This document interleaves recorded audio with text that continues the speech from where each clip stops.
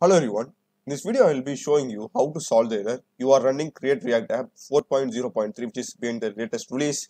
We no longer support global installation of Create React app.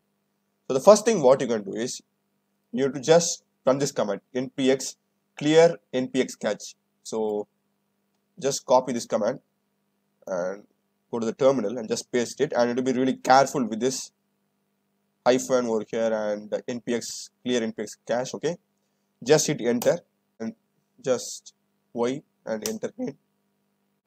So this time instead of getting that particular error, I am creating a new React app. Okay, so as you can see here, all the necessary React packages have been successfully downloaded. So this is it as well. So I think the another method that you can use is you can just run this command by specifying the latest version itself.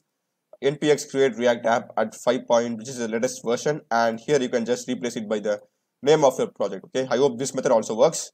You can just try it out. If this doesn't work, you can just try that method. Okay, so I hope you have found this video useful. My name is Program channel. I've done many other videos in C, C++, Java, Python, SQL interview questions, query questions, as well as 3D animation in Blender.